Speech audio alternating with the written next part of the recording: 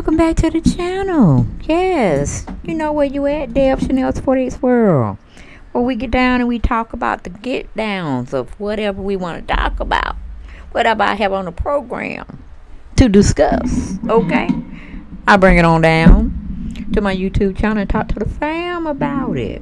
Okay, I'm back on NeneLeakes again. Yes, I am. I'm back on NeneLeakes because she is the gift that keeps giving with all of her mess. Okay, now of course she says she is selling her house because Greg wanted her to. He wanted her to move on with her life. And I was thinking to myself, by myself, that really don't make no sense. It really don't make no sense. Did her and Greg have a good life together? Of course. Did they get divorced? Of course. I always thought the divorce was kind of premature. And I always really thought that it was because of some financial things that Gregory Leakes was going through. And with them being married, some of that mess that Greg got himself into, money-wise, would have had to come from Nene's savings or investments because they were married. You know how the old saying go, when you hook together with somebody financially, whatever they go and get themselves into, y'all both pretty much gets into it, even though you ain't have nothing to do with it. So that is my belief on why I felt Nene got divorced from Greg. And then when everything kind of got together, copacetically, cohesively, where he was out that danger of creditors coming and taking things away from him, or the IRS coming and seizing things from him, they got it all straightened out. So why not get back together? There was no love really lost. They had really become best friends, to where probably sex wasn't even a thing that they would get down and do with each other unless they wanted to. You know what I'm saying? It probably wasn't an everyday occurrence. And they were just very comfortable with each other. They probably finished each other's sentences, you know. But Nene wasn't necessarily that happy, you know what I'm saying? And it was out in the blogs, of course, out in the streets, that Greg had a little affair with one of her workers at one of her shops, clothing stores she had. And, you know, Nene handled it in her own fashion and got rid of the manager and pretty much was mad at Greg for a while.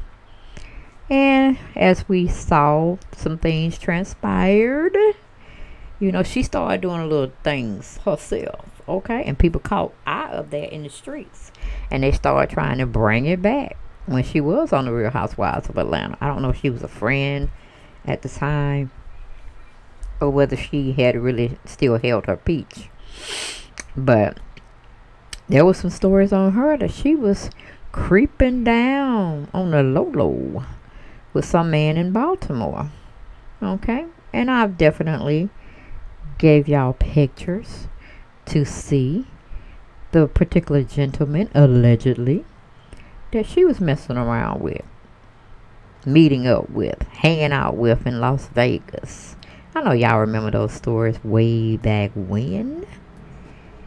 So, this whole thing with, oh, Greg wants me to move on with my life, or we or they may have discussed it. That's the young man that she's supposed to be fooling around with, okay, in Baltimore.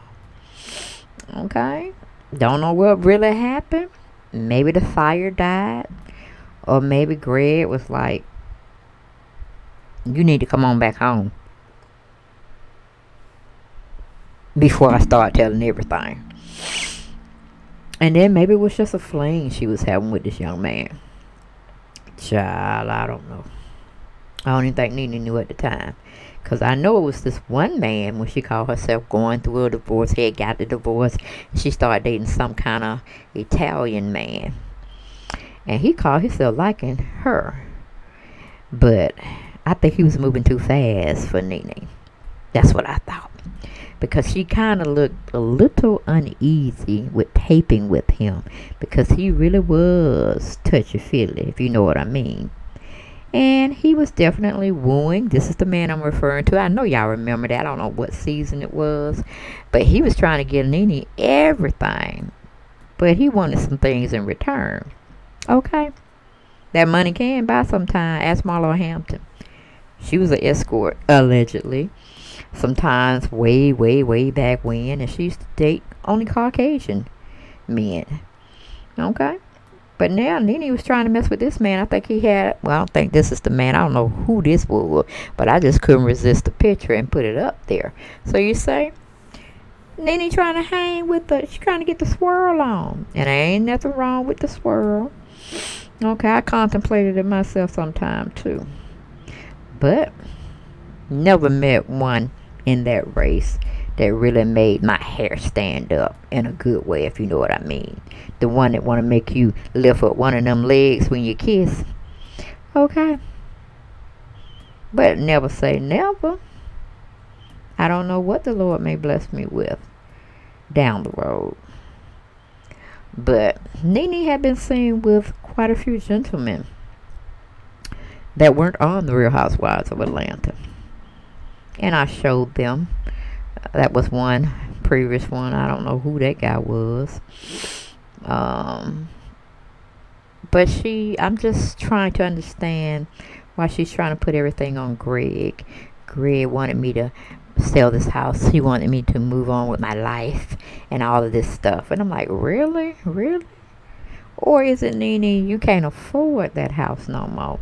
And you probably couldn't afford it with Greg being alive as well. Okay? It probably was a struggle. That's why I understand why people go buy all these big luxury homes and they don't have family to fill all those rooms up with. You know, like Kim Zolciak, I think she did well with having all those kids, because I ain't damn room empty. I don't even know if she have a guest house. She has so many damn kids. You see what I'm saying? And some coming back, and some coming, you know, coming in, coming out, coming in, coming out. You know, she just loved that. But she filled her whole house up with children. Now, Nene, my understanding, excuse me, it was a 5-bedroom or 6-bedroom with 7 baths. Okay. You can never have too many bathrooms. You just have to have somebody to help you clean them. Okay. But it only was Brent, Nene, and her husband. But she bought a 6-bedroom home. And I don't think she kind of liked it. Guessed that, you know, that often, because she wasn't really in town that long enough to have guests. So I'm like, when you are a part of this music or acting, entertainment field, you feel like you got to outdress the Joneses or be halfway over the Joneses to make it seem like you're doing it well and big, like you got money and things of that nature. And I'm like, did you fall short, Nene, on that? Because everybody's watching. It ain't none of our business, like Kermit the Frog said. It ain't none of our business.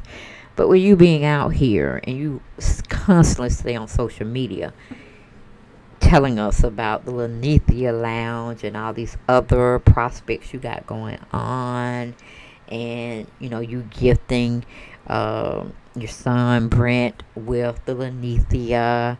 And one thing came to my mind. Well, okay, does her son have the fortitude and the foreknowledge of running a business? And if not, is she letting him be mentored by someone so that shit don't go in foreclosure or shit don't go out of business and mess no credit?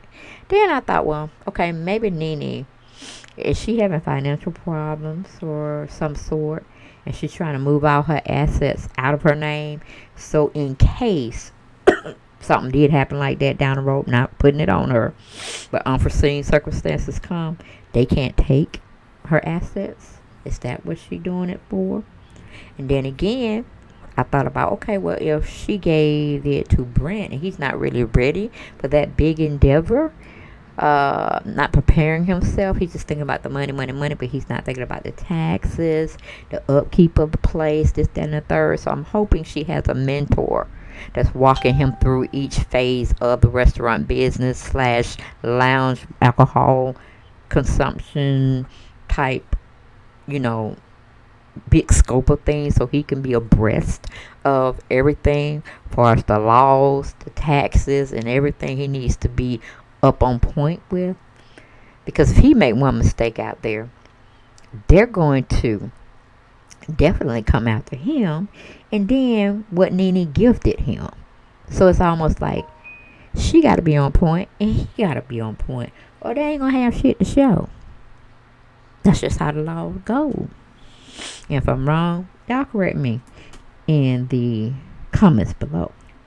So I was just really trying to ascertain what the hell Nene was really saying to us, but not saying to us. Like trying to read between the lines.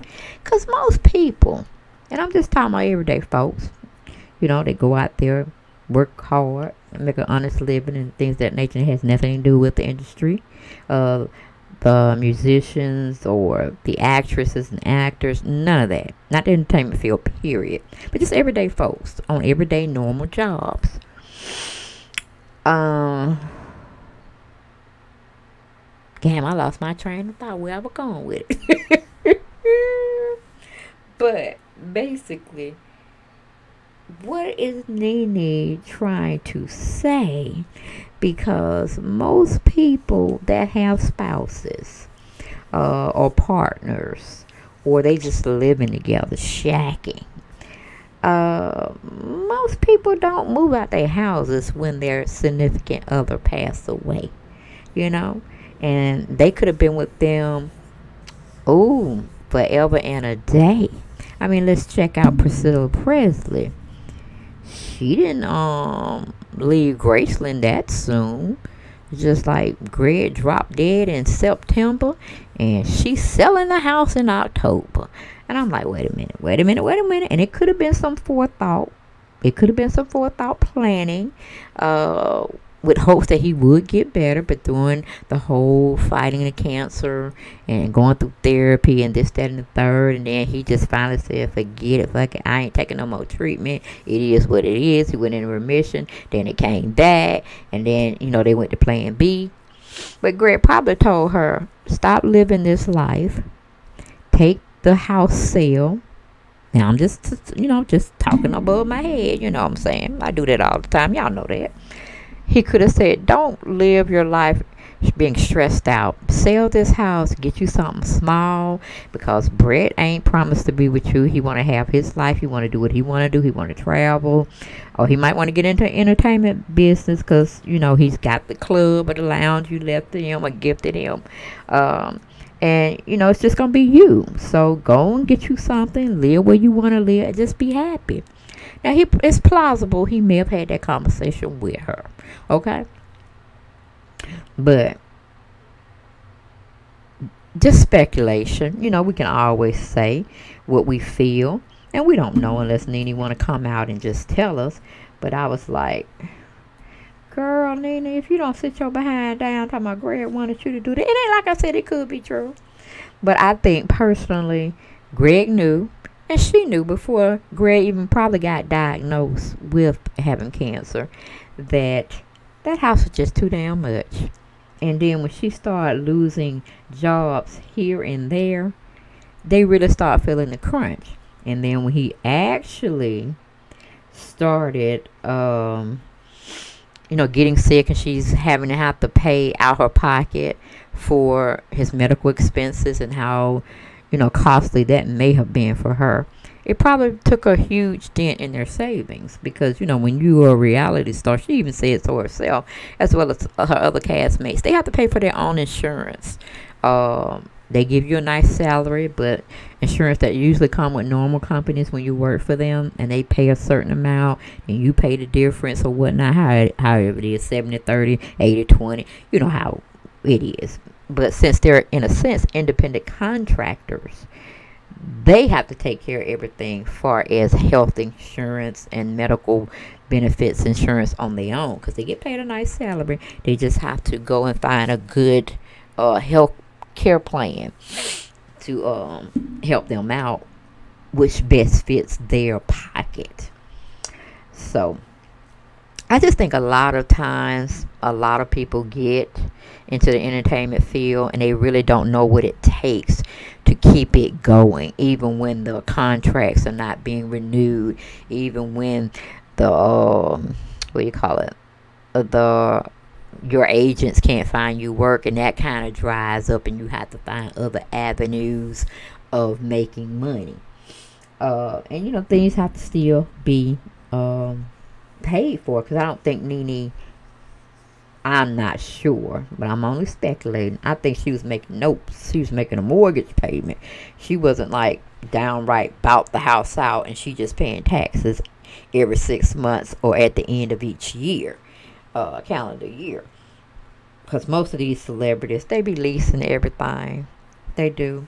And then you don't really find out until after something major done happened to them, and then the truth come out. Because I'm like, why would I want to leave that pretty design of a closet? Why would I want to leave all of that? You know what I'm saying? I can make new memories in that house. Just redecorate it. But like I said, you do have some people that be on the outskirts and be like, I don't want to be here no more. But that's kind of a younger person to me, saying some little shit like that. When you get old and seasoned, you want to just, you know, capitalize on everything. You want to put everything in lock mode. And if you're still fairly healthy, you know, healthy, and you just want to do some things, you can still keep the house and still do. You know what? White folks do it all the time. They still, they keep their assets. They go buy something else small they live in, but they may rent that house out or whatever they need to do. Do it like an Airbnb, ANRB type situation, but they gonna keep that. But then they the ones more than likely be buying it lock, stock, and barrel. And I'm talking about all of them. I'm just talking about the ones that are very frugal and they looking out for their legacy, and they want to still look good and be good. And you know, as they get older, they don't want to work as hard as they once did.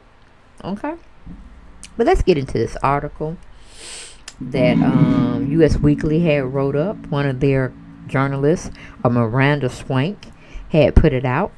Her exclusive piece she wrote on Nene, and she titled it, NeneLeakes is selling her Atlanta house foreclosure after husband Greg death. Okay. Yeah, I don't know if y'all know, but I live a simple life, and I'm an everyday, you know, type of normal woman that goes to work every day legally and attain a nice paycheck from my hard work and my chosen field. And you know, if my spouse died, I wouldn't just up and move. You know what I'm saying? It'd be a very big transition. But I have to think about those things, you know. Where would I want to live? You know, is this house central to where I work? Do I like my community? You know, there's a whole lot of things of that nature. Because Nene never expressed that she didn't like where she was living. She definitely was in a gated community. Had all the amenities that any person with clout and revenue, 6 figures or more, could even ask for. I'm sure she had very astute type rich neighbors. Okay. But I guess that's just not suiting her taste anymore. Probably not her pocketbook as well. But going back to the article, it says, moving forward, NeneLeakes listed her Atlanta home on the market in hopes of having a fresh start after the death of her late husband, Greg Leakes. Andy Cohen, Bravo star, sent support to NeneLeakes after Greg's death. She is selling for closure and to start a new path after Greg's death. A source exclusively tells Us Weekly of the 53-year-old Bravo personality's decisions to sell the residence. Lots of good memories in the house, but also some very heartbreaking moments were left. Selling the home is about moving forward with her life. Putting the home up for sale is closing a chapter for the Glee alum who hasn't settled on a new place yet, per the source. Atlanta will always be her home, but it's too early to tell where she's moving, the insider adds. I'm like, Nene know where she leaving. She might go up there with Wendy Williams in New York. Or she might go with that lovely man we had plastered on here, which lives in Baltimore, I think.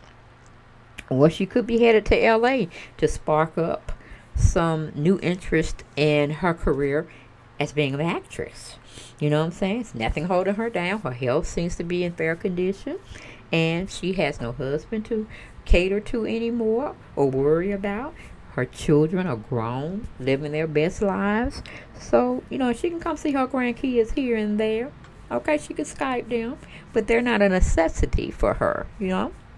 So, that's just my sidebar, not in this latest article. But she's saying, and that kind of gave you a hint, this insider who's dishing this tea to this outlet, Atlanta will always be her home, is what's stated in the article that was written up. So that means she is going to make a transition. Like, she can always come back to Atlanta if she want to and stay in a hotel if she must. And, you know, check in on friends and family. But I don't think Nene want to stay here. I really don't. Which I understand why, because we are kind of like the Black Mecca down here, and a lot of businesses and a lot of acting opportunities are here in Georgia. So I don't know. I don't know what Nene's plan is. And she can always move back. Yes, she can. But she just need to get something she can afford with how the entertainment industry business is. It's so flaky. You know, it's almost like who you know. Are you in the clique? Are you down with certain people to do certain things, to get certain opportunities, if you give my drift, okay? So I don't know if Nene's, you know, on board with all of that, but we will see. If she starts climbing on ladders, we know she done did some small things for some big change, okay? But anyway, going back to the article, it says the Real Housewives of Atlanta alum listed her home earlier this month for $4 million. The mansion, which she bought in 2015, includes 5 bedrooms. Okay, I gave her more, so she had 5 bedrooms, not 6. Okay. The mansion which she bought, it has 5 bedrooms and 7 bathrooms. Now I was right about the bathrooms. The actress later renovated the $10,000 square foot space, which she shared with Greg, to include a walk-in closet and a large swimming pool. Okay. U.S. previously confirmed on September 1st that Greg died at age 66 following his battle with stage 3 colon cancer. The pair tied the knot twice, first in 1997 and again in 2013. The first one wasn't for show, but the 2013, I believe, was for show. And they share one son named Brent. Okay.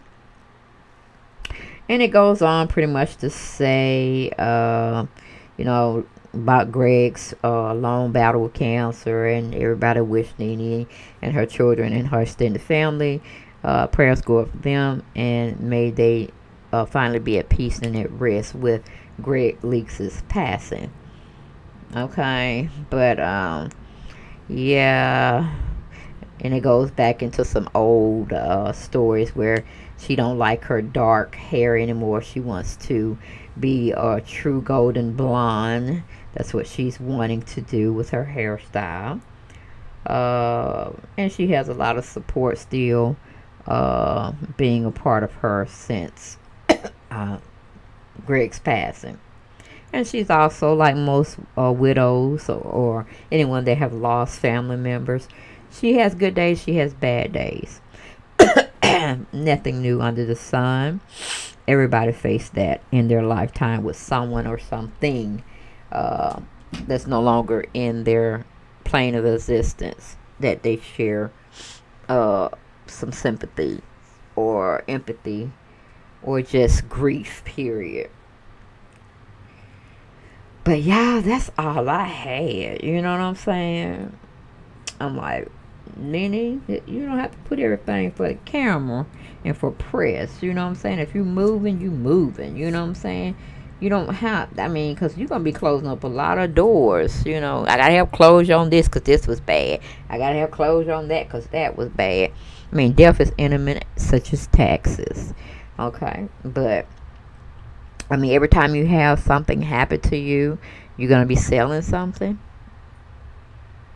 But like I said, y'all know my take on it.